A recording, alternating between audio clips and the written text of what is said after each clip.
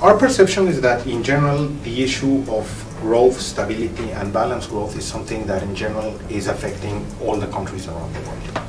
Obviously there has been an important issue within industrial countries recently, but more generally what we're observing is a general slowdown of growth in both emerging markets together with industrial countries. So in that respect we do plan to place a lot of emphasis on what is known as the framework for strong, sustainable and balanced growth, which is basically the mechanism through which countries have achieved agreements in terms of the types of policies that they should be following going forward in order to strengthen their patterns of growth and development going forward. In that respect, what we will try to push for is first to actually do a very quick implementation, as quick as possible, of all the commitments that have previously taken place, which include the commitments that were included in the Carbon Action Plan,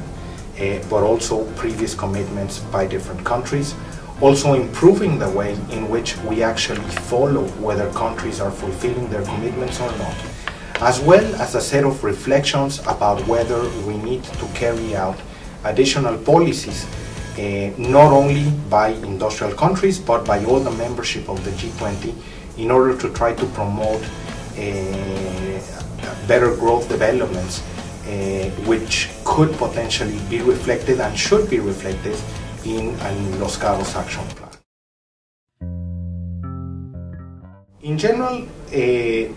we think that obviously any country should be following the type of fiscal measure that they consider that are appropriate for their national circumstances.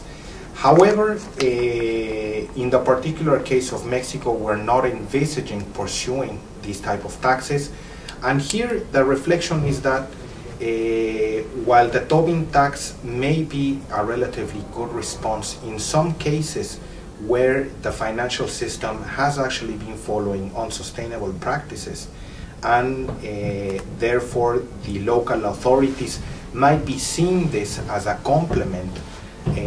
to regulatory and prudential measures. In the case of a country like Mexico, where the financial system still needs to have a significant level of additional development going forward, we think that the imposition of these types of taxes could actually complicate the development of the financial system going further. So in that respect, for the time being, we're not considering the development or the generalized approval or adoption of these types of instruments, but obviously we are not going to be making particular criticisms in case some countries in the G20 actually decide to go ahead and put some of these types of instruments. I think we need to work along two lines. A first line is continuing the work that was already done by the financial presidency, in particular last year, which has to do with sort of reviewing different factors, not necessarily related directly with the production of foodstuffs, that may have generated distortions in the demand or the supply of different commodities. In the case of the French presidency, a lot of emphasis was placed on the possibility that financial markets were not working properly and could have led at some point to spikes in commodity prices, and in particular foodstuffs.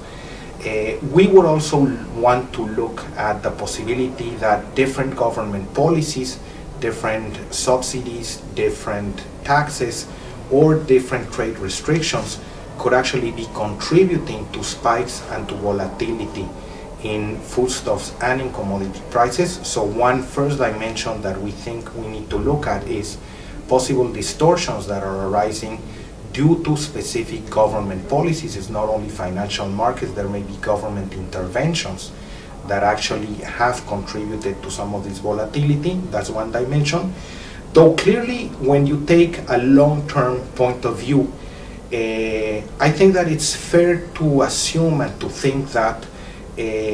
population growth will continue going forward, relatively fast growth in some emerging markets will continue going forward, and that will be leading to pressures for increases in demand and pressures for increases in agricultural prices. So really, to find a solution in the medium and long term, what we need to find is ways in which we can make sure that the supply and the production of foodstuffs and commodities more general actually manages to keep up with the increasing levels of demand. So in that respect, we will need to start work, and we will need to try to promote in the G20 as a whole a set of policies that actually contribute to higher production through things such as higher availability of financing, better infrastructure, and potentially additional technological change, such as the green revolution that we observed in the 70s, through which we can make sure that the increase in supply of foodstuffs is sufficient to be able to meet this increasing global demand. We will need to have a higher amount of resources. There are a lot of countries for which actually require to have a larger amount of resources for mitigation, adaptation policies, which are very important. Many of these are relatively small countries, which clearly require international support from the global community in order to be able to face the problems of, for example, climate change in a successful way.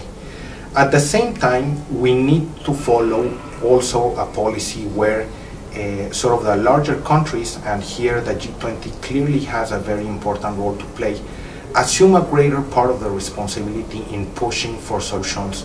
to global environmental issues such as global warming, and where we actually need to forge and to get a set of different arrangements and compacts relating to things such as the removal of subsidies associated with fuel consumption, the possibility of conforming and guaranteeing a green fund with sufficient resources, as well as other areas where you have